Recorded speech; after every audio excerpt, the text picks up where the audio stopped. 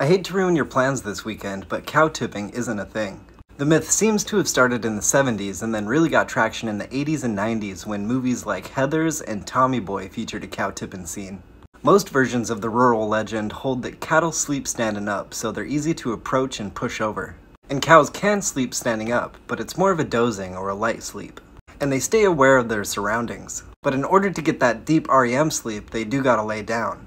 And cows are beefy in more ways than one. Most weigh over half a ton and are super topple resistant. And unlike horses, cows can kick sideways. And they'll give you a really good one if they just don't like you or if you startle them. In 2005, zoologist Margot Lilly ran a study that found that tipping a cow would require a force of 3,000 newtons. And estimating that a single person can exert 660 newtons, it would take at least 4 to 6 people to push over a non-resistant cow. And when you consider that cattle, like anything else, resist being pushed over, she said it just makes the physics of it all, in my opinion, impossible. And biologist Stephen Vogel thinks that the maximum pushing force a person could exert at the height required to topple a cow would only be 300 newtons. So at least 10 people would be required to tip a non-resisting cow.